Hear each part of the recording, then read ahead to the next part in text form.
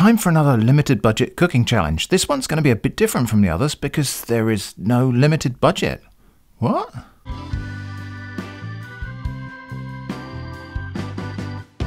This video is really a spin-off from the questions and discussion that came out at the end of the first inflation-adjusted video recently.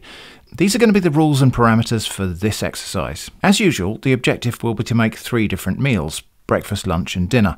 But instead of a fixed limited budget, there's just going to be the directive, try to be frugal. So instead of trying to wring out meals from a very small amount of money, this is more of a discovery mission to look at the sorts of things that are cheap within their categories, buy a few of them and see what sorts of meals I can put together. And assuming I succeed at all, to see what frugal looks like in terms of total price. Frugal in this context will also mean not buying something that's too big for the scope of a one-day exercise. The usual stuff will be permitted: water, salt, pepper, kitchen facilities and the power or fuel needed to run them, transport, the principle of cause and effect, and so on. No foraging or scavenging condiments for this one, no other cupboard ingredients, spices or sauces. So apart from that salt and pepper, all of the flavour has to come from things I buy. Because this is a sort of price discovery mission, no reduced items. Well, I suppose I can buy them if I see them, but we'll price them at their full price for the sum up here. Oh, and just for fun, to push me out of a rut I might be getting into, I will not be allowed to buy carrots, bananas, baked beans or sardines. So those are the rules, and remember, this isn't ever about realism. It's about creating a set of conditions in which something interesting might arise, or in which I might learn something or just fail miserably. What will it be today? Let's go shopping. Thinking about breakfast, there are these little pots of instant porridge, but that's hardly very creative and you don't get a lot in them. Buying a bag of oats would fail on the frugal angle because there's much more in there than I need for today. Also, those oats have nearly doubled in price in the last year or so. It's possible to make porridge from oaty biscuits, but I think I might be better looking for a different kind of breakfast.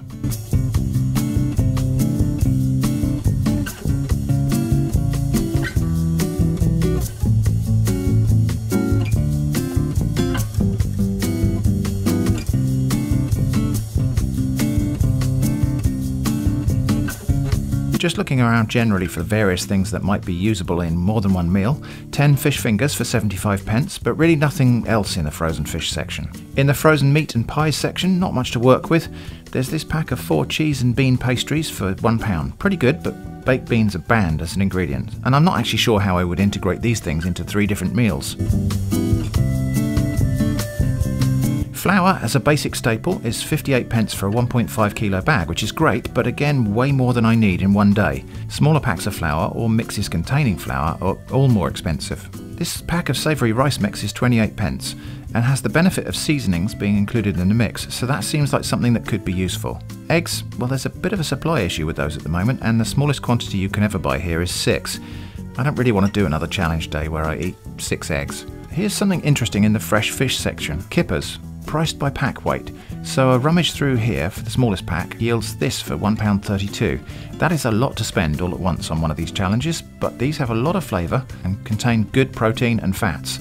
I'm going to splash out and get them. Loose baking potatoes. I keep passing these over as in some supermarkets it's a very expensive way to buy potatoes, but let's see how much this potato will actually cost. 18p. Okay, let's get that. Actually, let's go back for a second potato and 1 onion. At 9p, and so as not to get stung by possible penny rounding errors, I'll reweigh both potatoes together. 36p. I need a few more things for flavour and variety. The tomato section is very sad.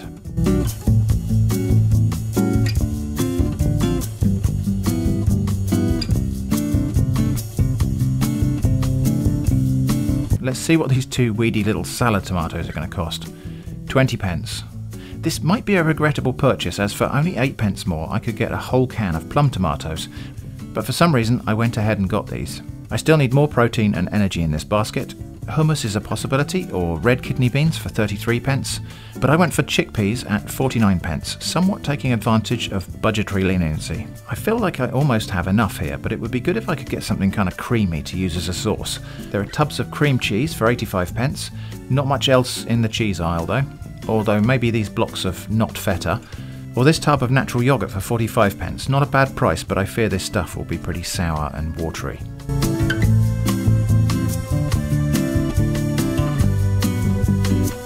I could get a can of cheap chicken soup for 57p. Or this 4-pack of instant chicken and vegetable cup soups for 39p. Let's see what I can do with those. Still need to be thinking about overall flavours, so back to the vegetable aisle. Maybe I could swap my onion for a leek, and thus have something green, but the price per unit weight is more than twice that of onions, so that seems like it would be an instant fail. Broccoli is sold by weight, and I spotted a tiny snapped off floret in the bottom of the tray. I didn't buy it, and now, as I'm narrating this, I really wish I had. Instead, I got a green pepper. Okay, I think that will have to do. Let's go and see what this basket is going to cost. £3.68. Okay, shopping is done. Here's the haul. A tin of chickpeas, 49p. 2 baking potatoes, 36p. A pack of kippers, £1.32. Now this is probably the most indulgent or extravagant item in the shopping basket. Normally this would have been a tin of sardines, or maybe at a push a tin of tuna. This is kippers. It's quite a generous sized pack though, so there's quite a lot of fish in there. £1.32. Wouldn't even dream of trying to buy items like that on one of the regular budget challenges because, well, £1.32, obviously, even on the recent challenges I've done with the increased budget, there's then 5p left in the budget after buying that. A pack of golden vegetable savoury rice, 28p. A pack of 4 sachets of chicken and vegetable soup in a mug. This costs 39p. This is a bit of a weird one. I don't know. This might be a bad purchase, but we'll see. 1 green pepper. I wanted to buy carrots, but carrots are banned. So 1 green pepper, 55p.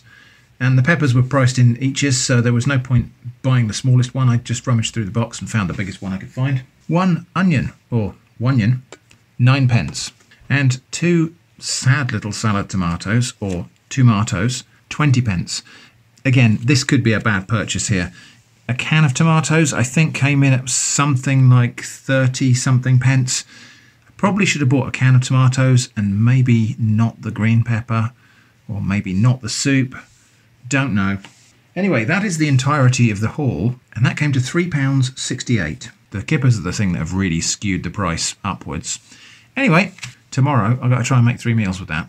Right, this is what I got, but before breakfast, I'm just going to do a little bit of prep that's going to make things easier later in the day. I'm going to put these potatoes in the oven to bake. I might as well bake the onion with them, and I think I will probably bake the pepper because it just needs to be cooked. So we might as well do a little batch of cooking right there. So potatoes, I'm just giving them a little wash. Same with the pepper. And the onion can just go straight in there like that. Potatoes, I will give a little sprinkle of coarse salt. Roll them around in it because that will help to make the skins more usable. So that lot goes in the oven now, and while I've got the oven running, I'm going to toast some of these chickpeas. Not very sure that I'm going to use it, but we'll drain off the liquid there, the aquafaba. People do keep telling me you can use that as an egg substitute. You can in certain circumstances. I don't think you could fry that like an egg. Well, that's a nicely filled can of chickpeas. So I think about half of those, together with one of these sachets of soup. So this is supposedly chicken and vegetable soup. Ingredients are maize starch, maltodextrin, dried glucose syrup, potato starch, flavourings, contains barley, palm oil, salt, onion powder, dried peas, dried carrot, sugar, milk proteins. Now there is chicken powder in there somewhere. Quite low down on the ingredients. Anyway, some of that soup powder, and I'll use that for seasoning these chickpeas. So those can go spread out in a different tray. That'll go on a different shelf in the oven, and we'll just cook those until they're toasted. Those won't be in as long as the potatoes. Savoury rice can be done in the microwave, but I think I'm going to do it in a pan here on the hob. 425ml of water. And actually I think here I'm going to use this chickpea water, and I'll top that up with cold. So that's a total of 425ml of liquid. This is just rice with some dried vegetables and seasoning mixed in. Okay, and we've just got to bring that to the boil and simmer, and it will just absorb all that liquid. These kippers, the instructions on them are to boil or microwave them in the bag. I'm not doing that. There's an indentation there, the shape of the butter pat. I'm going to save that butter pat for finishing. These should be sufficiently oily that they will not stick to the pan.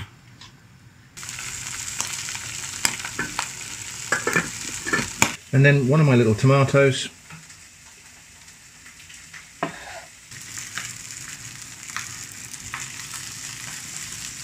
Rice is boiling, so I'm just going to turn that down to a kind of gentle simmer.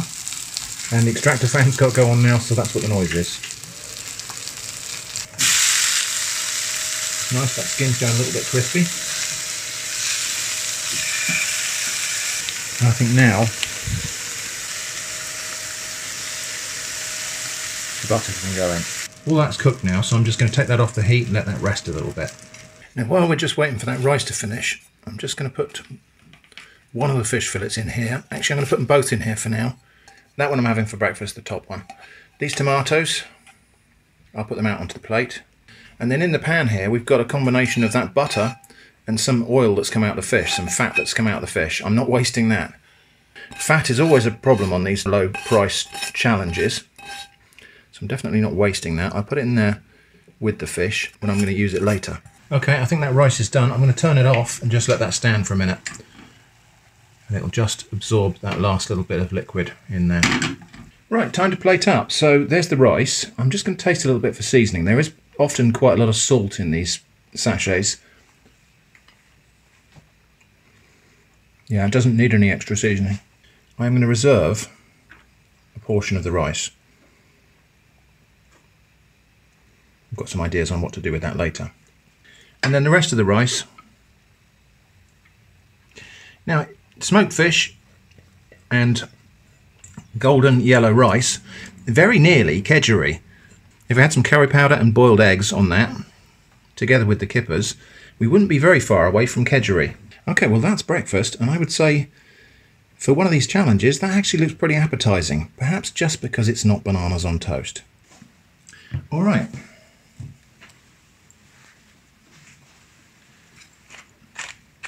We'll have just a little bit of black pepper on that. Kippers are a funny thing because they've got lots and lots of tiny, tiny little bones in there, which you'd never pick them all out.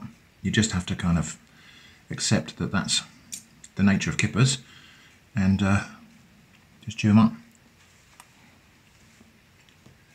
That's really nice. I can't take the credit for any of the seasonings in this rice. There's no real cooking here, it's just preparing. A bit of tomato together with it. That actually works. That's not a bad breakfast for one of these challenges. Now, of course, we did spend more than twice as much as the last challenge, so maybe that's why. So yeah, happy with that as a breakfast. That's really tasty. So yeah, not at all a bad breakfast. That was actually really nice. Now this rice is going to go in the fridge. I think we're going to use that for lunch. This remaining kipper and some buttery fat is also going to go in the fridge. That's going to be part of dinner. I did, by the way, do the nutritional analysis for the entire day. Here it is. I'm not going to break that down by meals because it's just a faff. It kind of only makes sense to do that as the whole day anyway. We are probably, in terms of official RDAs, a little bit light on calories, a kind of borderline on protein, but I could have spent more money and got more of those things. Meanwhile, the baked potatoes aren't done, but these toasted chickpeas are. Well, I say they are. They're about as toasted as I dare take them. That one's probably a bit over. I'm going to save these because I think they're going to go on top of dinner. And I might just put some water in this pan and reserve that in case we need that for stock or something. I think once that's cooled, I'll just be able to take that skin off of there. Yeah, that definitely feels like it's cooked. And then potatoes can go back in for another 20 minutes at least. This stuff, which is the deglaze from the pan I toasted the chickpeas in, well, it tastes interesting. It tastes a bit like peanuts or something. So I think that's interesting enough to warrant keeping it in case I need to add some flavour in liquid form to something later on. After additional 20 minutes in the oven, the baked potatoes are cooked, and you can tell that they're done because they move a little bit. And if I poke in now with a knife, I can feel that the inside is soft. I'm going to leave that to cool a bit before we do the next part. A little bit of prep for both lunch and dinner. And the first thing I'm going to do is make up some of this soup. It's probably going to be about 1.5 cups of it here, because I've got that ½ cup left from earlier. And I'm going to make this a little bit thicker than the directions actually specify. Right, okay, we'll go for about that much to start with. Because I want this to be a lot thicker than you'd normally have it if you're having it as a cup of soup. We're going to use this as a sauce. I think that's about right. I'm going to leave that aside to cool down a little bit because I don't need it hot. Next, these baked potatoes.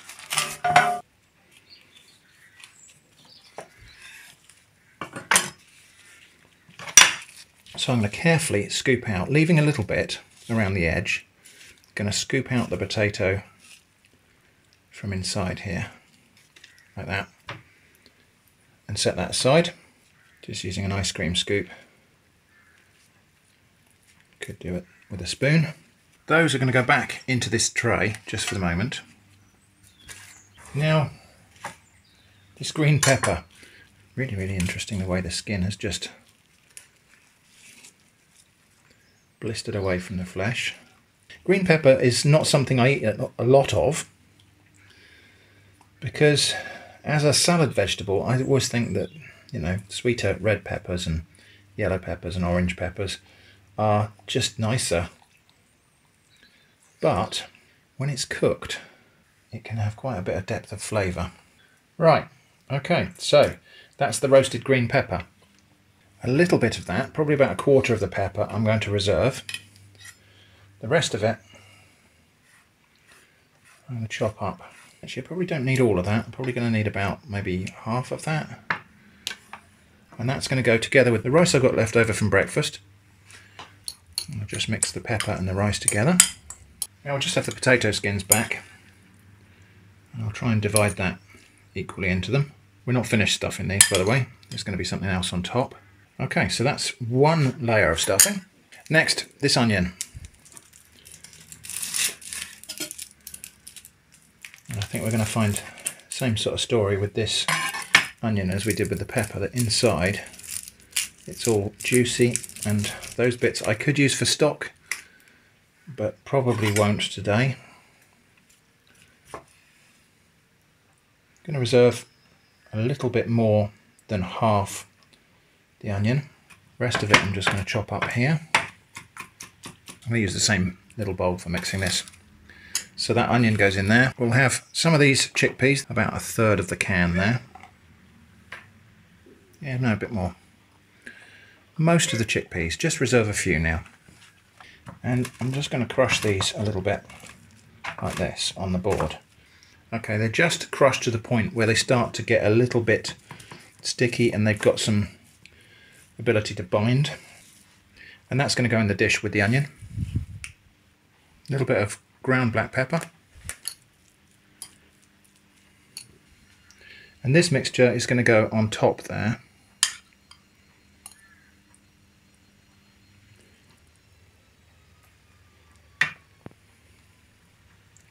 Okay, getting somewhere. And then I'm going to have some thin slices of tomato. See if I can just cut four.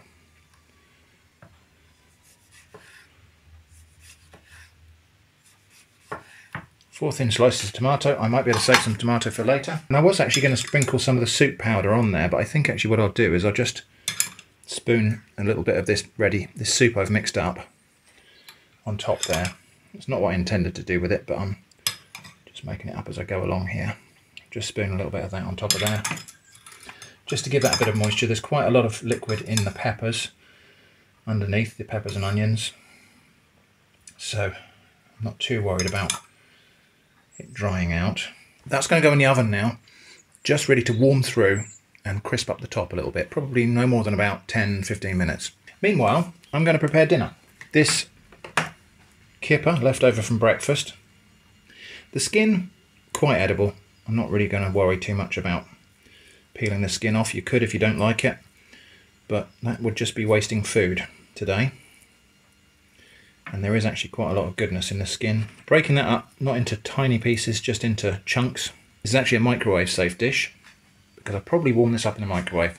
The remaining onion, I'll just save a tiny bit. I'm just going to save a tiny bit because I've got an idea. So a little bit of onion saved, the rest of it's going to go in chunks. I'm not going to cut this up too small. That's going to go on top of the fish in there. The remaining chickpeas, this sauce, well, this soup, which I'm going to use as a sauce.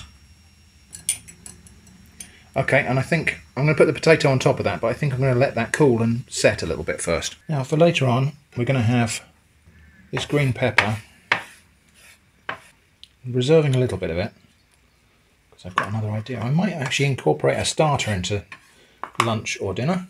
So a bit of green pepper, just a tiny bit of that onion. The rest of the tomato, not going to bother peeling this, just cut it small and the skin won't be a problem.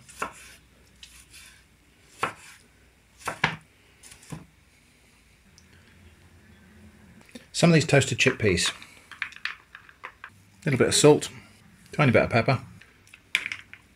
That's going to go in the fridge, and that's my kind of side to go with at dinner tonight. Now this kind of fish pie base is cooled a little bit. I'm going to try and put the potato on top. Now there's not a lot of potato to top this, so I'm going to kind of slice it and drop it on in pieces to try to just distribute it fairly and evenly.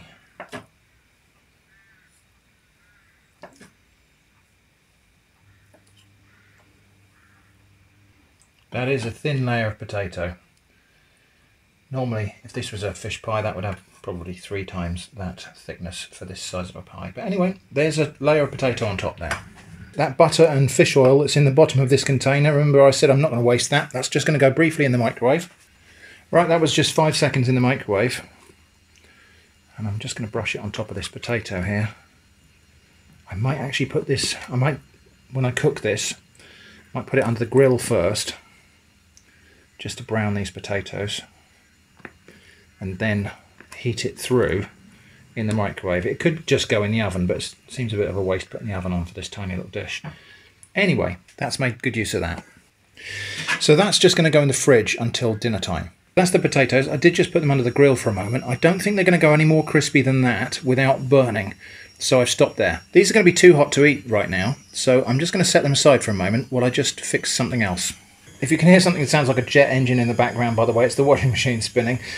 Now remember that deglaze liquid we got off the toasted chickpea pan. When I toasted these chickpeas, there was this is the deglaze liquor from that pan. I'm going to make a little cup of soup to go with these potatoes, but we're going to just kind of try and elevate it a little bit.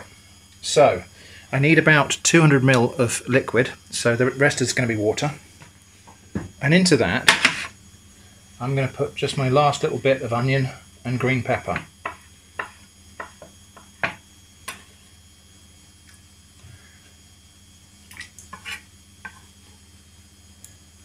That's all finished with now. Bit of chickpea there, we might as well have that. Right, that's going to go in the microwave until it's nearly boiling. Alright, so there it is. And then one of these sachets, so we've only got one sachet left after this. This is the second to last sachet of instant soup mix.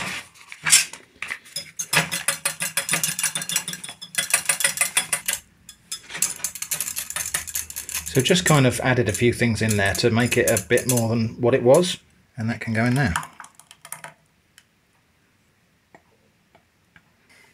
Topped with toasted chickpeas. There we go. Right, let's plate up the rest of the meal. So there it is, that's lunch. Let's get that to the table and give it a taste. I'm sad the camera wasn't rolling for my first taste.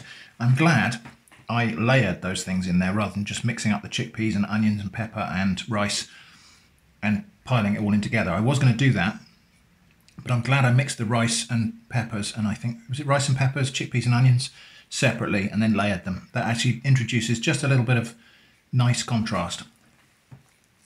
They're a bit messy to eat, but actually really satisfying. And this soup, well, even with the pepper and onion and chickpea deglaze liquor in there, it's still a bit uninteresting. But with the toasted chickpeas, it's good. The toasted chickpeas are a good touch. Stuffed potatoes, I would do this again, but maybe just with a couple of extra things. It really does need some cheese on top, and it'd be nice with a bit of bacon or ham or even tuna or something mixed in as well. That was actually quite a satisfying and filling lunch. Okay, dinner time, and all I really need to do is cook this. I'm going to put it under the grill first to brown the potatoes, and then I think I'm going to warm it through in the microwave. Reason for doing it that way, I don't want the sauce to bubble up over the potatoes before we do the browning, or else it will just burn. So grill first.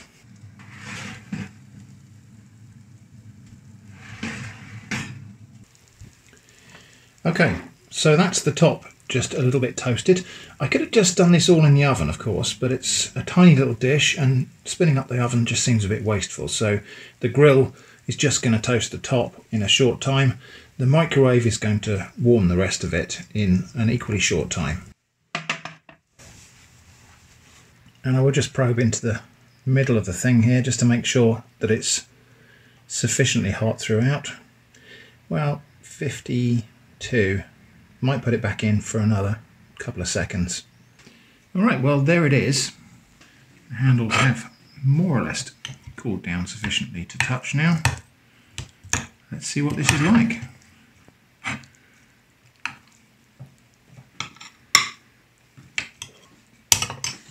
So, steaming hot fish pie with chickpeas in it. Oh, and look, something else with chickpeas in it. Yeah, that's the problem with a lot of the whole thing of this challenge is limited scope for variety. Just had to go and refill the pepper mill.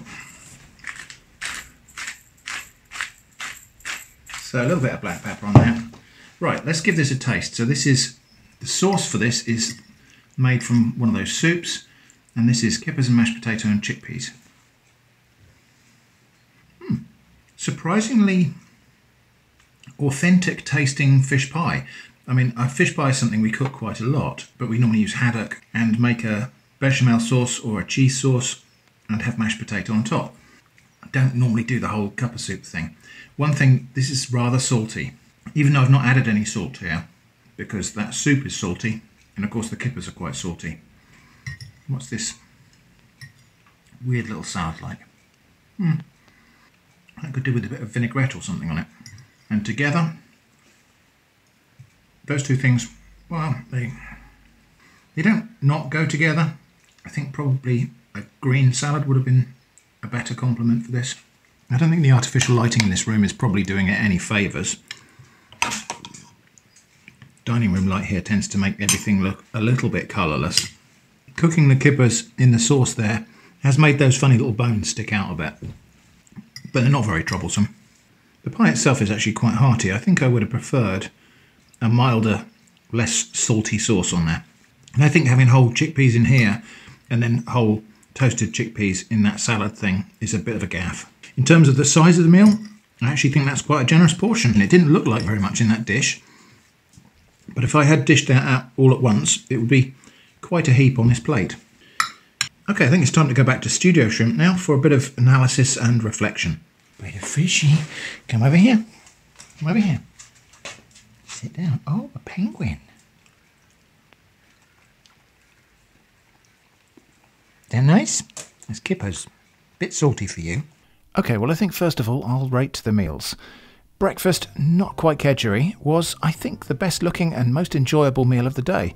If I felt I could take the credit for that, I'd have rated this 8 out of 10, but because there's actually very little culinary art here, I just cooked a pre-packed rice thing and some kippers, only 6 out of 10 on that account. Lunch, stuffed potatoes and soup. The potatoes were pretty good considering the limited scope of the ingredients. The soup was neither amazing nor terrible, another 6 out of 10. Needs cheese. Dinner, fish pie and chickpea salad. The salad didn't really contribute much, but the pie was a lot better than I expected, although a little bit salty. 7 out of 10. At the end of the day, all I had left is 1 sachet of that instant soup, plus the onions and pepper trimmings, but those went in the compost. I do feel reasonably well fed at the end of all this, although without even doing the calculations, I think I've consumed too much salt. The soup, the rice, the kippers were all quite salty, and I did add salt to the potato skins and the chickpea salad. So, sipping a pint of water now as I write this script. But what, if anything, has this variation on the challenge taught me? Well, a few things. Firstly, even on a one-day exercise like this, doing the cooking in a concentrated batch required a lot less effort than I usually have to put in. Nextly, if we were to plot difficulty, which would be some function of cost and effort, versus output quality, which would be some function of enjoyment and nutrition, say, I reckon we'd get a sigmoid curve. Now, I know I usually labour the point about these videos not being anything about real life, but I think there might be a real life application to this point, and it's not a very happy one. Basically, if you start at the bottom point of this curve, increasing the effort and or cost, that is, you try a bit harder or you spend a bit more, doesn't actually yield a great benefit in output quality. Furthermore, wandering around the supermarket just looking for the cheapest one of everything has sort of made me realise there's a fairly small range of things that are quite cheap, and then there is a significant price hike between those things and everything else. For example, in the cereal aisle, there's that box of wheat biscuits, own brand Weetabix, for 77p. Decent value, I suppose, but everything else on the shelf is a lot more. Or in the dairy chiller, there's that one line of natural yoghurt for 45p, and everything else in the section is a lot more. This pattern repeats throughout the whole of the supermarket experience, and as I've said before, it's probably the reason why I so often gravitate towards carrots and baked beans in these videos. They're the cheap things. And I think the fact that I do scour the whole shop for those cheap things might be part of the reason why so many people tell me that our food is cheap. I mean, it might be cheap in general, although other necessities in life such as fuel are probably more expensive for us. But my final point is this sort of penny-pinching shopping is difficult. And if you were to try to live the way you see me behave in this series, the cost-based selection would give you a rather unvaried diet, which is not a good thing from either a physical or mental well-being angle. Anyway, I hope this has been interesting. Next in this series is going to have to be a longer experiment with an appropriate budget, I think, exploring perhaps some of the possibilities of buying and cooking in greater bulk. Thanks for watching, and I hope to see you again soon.